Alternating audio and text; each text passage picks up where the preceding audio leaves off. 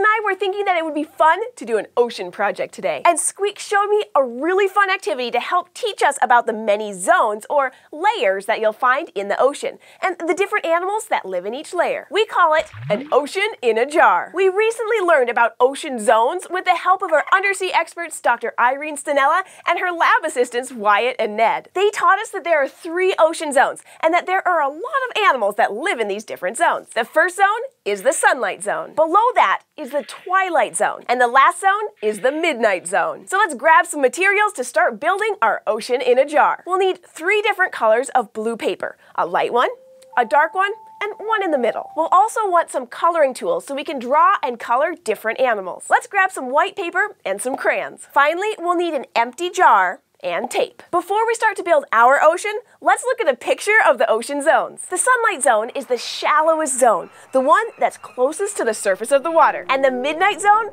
it's the deepest zone. The twilight zone is in between, and it's a little wider than the sunlight zone, but a little thinner than the midnight zone. So using this picture as a guide, let's set out the darkest piece of construction paper. Now, let's lay our jar next to that so we can cut a piece that will wrap around the jar. Once we've marked out our construction paper and cut it out, let's use our other pieces of construction paper to make the twilight and sunlight zones. All right, let's take our medium shade of blue and cut a strip about half the size of our dark piece of paper. Next, we'll cut our lightest blue construction paper half the width of the medium shade of blue. Let's tape the sunlight zone to the top of the midnight zone construction paper, and then we'll tape the twilight zone beneath that. There we go, we finished our layers.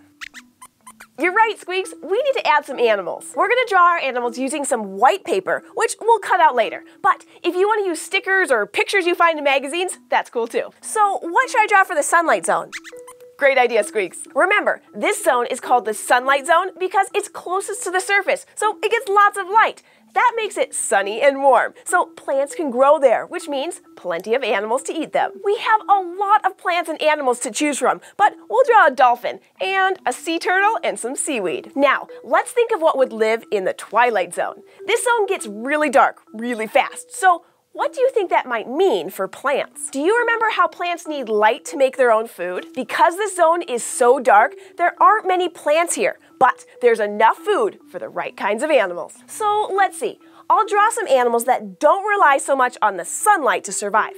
I'll draw some shrimp and a swordfish. And finally, there's the midnight zone. This is the deepest and darkest zone. The pressure at the bottom of the ocean is really high. This means that the animals that live there are being squished from all the weight of the water above them. So the animals in this zone have very special bodies to help them survive at these depths. For the midnight zone, let's draw a giant squid, an anglerfish, and one funny animal, the blobfish. Awesome! Now that I'm finished with my drawings, I'll cut them out and tape them in the zone where they belong. Next, we'll tape the construction paper around the jar and fill the jar up with water. Now you've made an ocean in a jar. Thanks for crafting and learning about the ocean with us. If you want to share an ocean you've made at home, just grab a grown-up and send us an email at kids@thescishow.com or leave a comment down below. And we'll see you next time here at the fort.